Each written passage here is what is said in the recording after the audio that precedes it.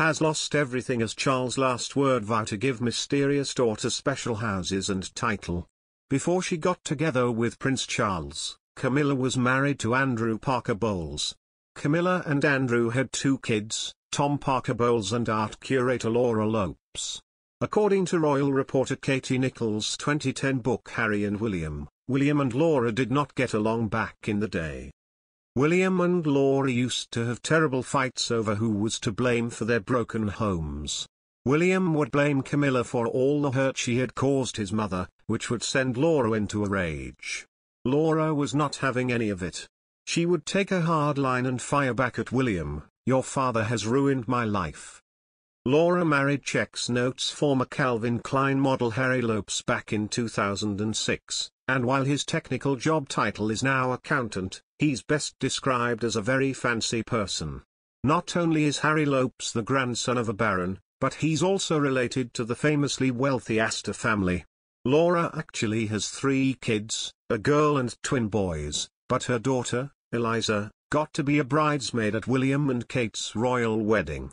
According to the Express, Charles may bestow royal titles upon his stepchildren when he ascends to the throne. In other words, Laura could become a duchess or a countess or a, insert fancy name here, when Charles becomes king. That said, the royal family's hesitancy to give Meghan Markle and Prince Harry's son, Archie, a title seems to suggest otherwise.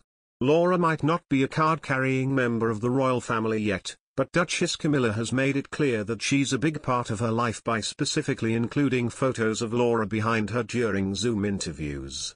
See that pic on the right? That would be a never-before-seen portrait from Laura's wedding. In other news, experts believe Prince Harry's memoir release threatens Duchess Camilla's role as the future Queen consort. Presenter Dan Wootton made this revelation while speaking to Robert Jobson for GB News.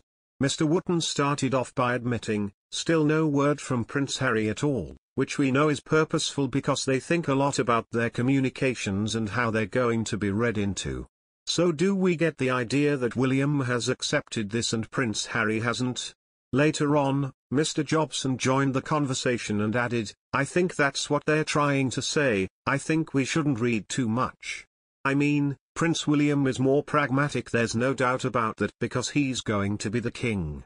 He has to be a bit more grown up about all this, but one must remember that when Harry's mum died, he was only a little boy, he was only 12. And he would have found it quite emotionally difficult to accept her as his stepmom, and to be fair to Camilla, she never really hadn't. She had a family herself. She never forced herself to be a stand-in mother.